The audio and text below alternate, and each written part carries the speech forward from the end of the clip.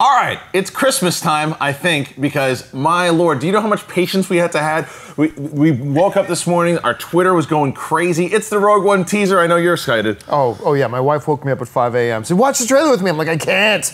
Dennis? Yeah, all those emails and tweets came in, and they were like, oh, have you seen it? Have you seen it? And we saw little still images and whatnot, and I was like, no, we're going to do this. I've got to hold up. Yeah, man, it's time to watch the teaser trailer. We've been waiting. When is it going to happen? Shut up and play the damn thing. Fine. Here we go. I hate you.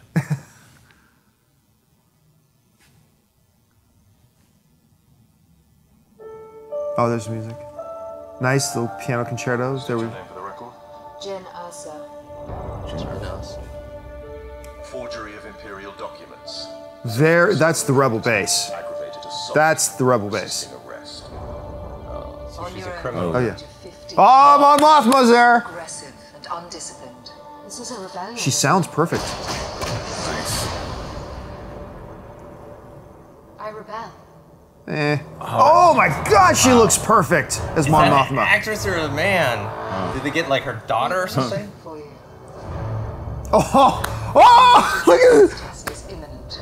We need A to know weapons what it is test. and how to destroy it. Oh, sweet. We've never seen that before. No. Yes, sir. Oh, I love it. They're already setting up that she's very different. Wait, this is a Death Star. The Death Star Grand Admiral outfit. Is it? It didn't look like Thrawn at all, but it's definitely it's Forrest. That's nice. There's a shot we saw. What do they do when they catch you? Oh, samurai. Oh, Donnie Yen. Oh, that's a great shot. Those are two great shots. Was that Vader? That looks awesome. The walkers. What will you become? Whoa, what's that? Well, clearly a spy. Or... I like how they're building. They've got the two themes playing together. Yep. Still hate a Star Wars story tag, but whatever. No Vader. No, unless that was a glimpse of him or something. No, I'll tell you what. I actually kudos to them for not putting Vader in there, and I'll tell you what. Well, we talked about that before. I said the first teaser, you don't need to have him in there. I thought maybe they had breathing or something, but no, nothing of him. And that shows confidence in the film, and also for them saying, hey, listen, this is what the story's about first. When we give you the full trailer, you might get a little special. I loved it, man. Exactly, we talked about it for like the Battlefront tone, and like it feels. Gareth Edwards said that this is a war film. It certainly felt like one. I loved it. Oh yeah, I loved it too. It's a much darker tone. I wonder how dark it's going to be, like compared to something like an Empire Strikes Back. I mean, we just had Force Awakens. That was a little of a lighter tone, more like New Hope. I wonder how dark they're going to get. I like the fact that they were talking to, when Mon Mothma speaks, she goes, there's a new weapon that's going to be tested soon. It's like, oh, so it's like that early. That shot of the dish being put into place. Like this was the final moments of the Death Star really being assembled and all that. I gotta say, I did not dig the line as, this is a rebellion, isn't it?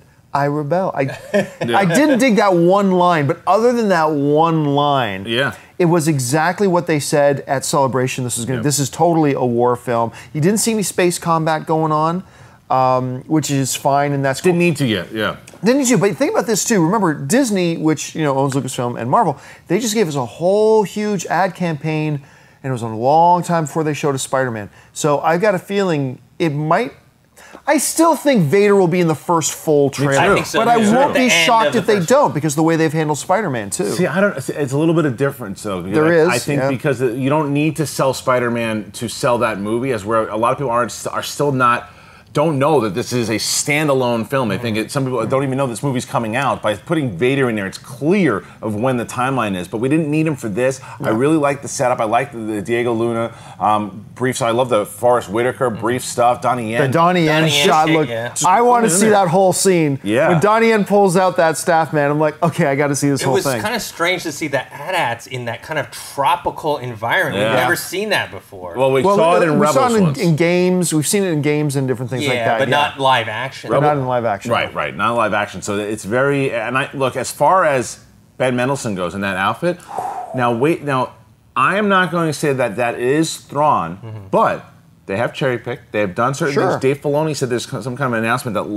we're going to get some character. What if he lines up and that is our version of Thrawn?